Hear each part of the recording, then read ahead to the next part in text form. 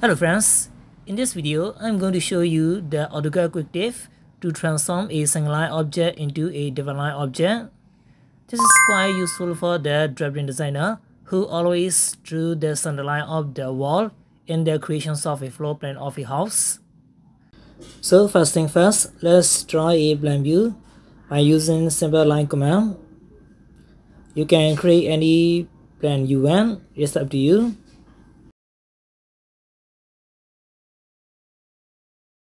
Now let's close right here.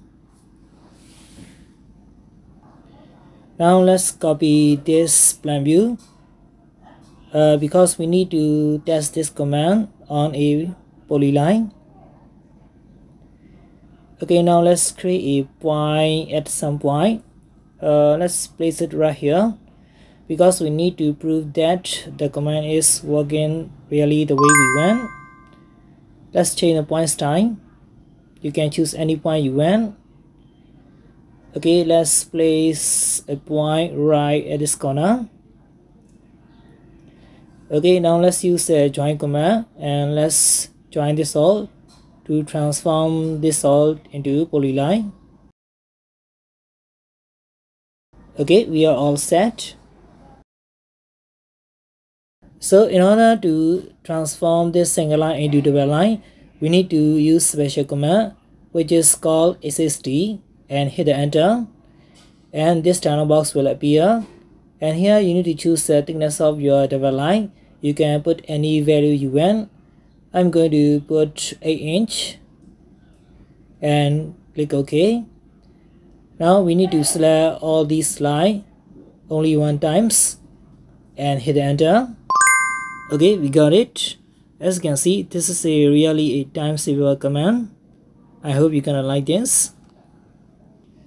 And suppose you want different thickness for the interior wall, then you need to run this command separately for this interior. Okay. Now let's press Ctrl Z for a couple of times. Now let's run the same command again and choose any thickness you want and select all these, and now press shift and deselect the interior wall and hit enter and run the same command again for the interior wall. This time let's choose 6 inch and select all these and hit enter. Okay, as you can see, we got the different thickness. Now we need to clean this up.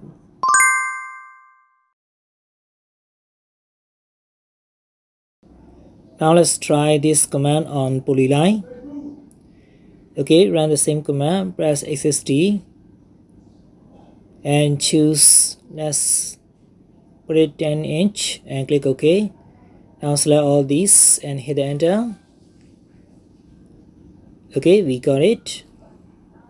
So that's all guys. If you like this video, please leave a like and subscribe my channel, and see you in the next tutorial.